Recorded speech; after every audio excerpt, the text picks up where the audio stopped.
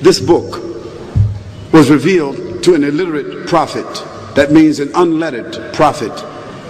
1424 years ago. It was memorized over a period of 23 years. It was revealed, and it was memorized by the prophet himself, peace and blessing be upon him,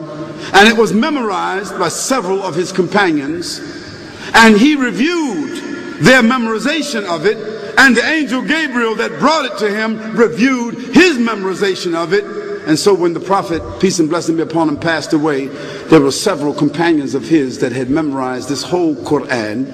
under his review. And since that time, millions of Muslims have memorized the Quran in every age. And I almost guarantee you that there's probably at least 2 or 3 or 4 Muslims in this gathering here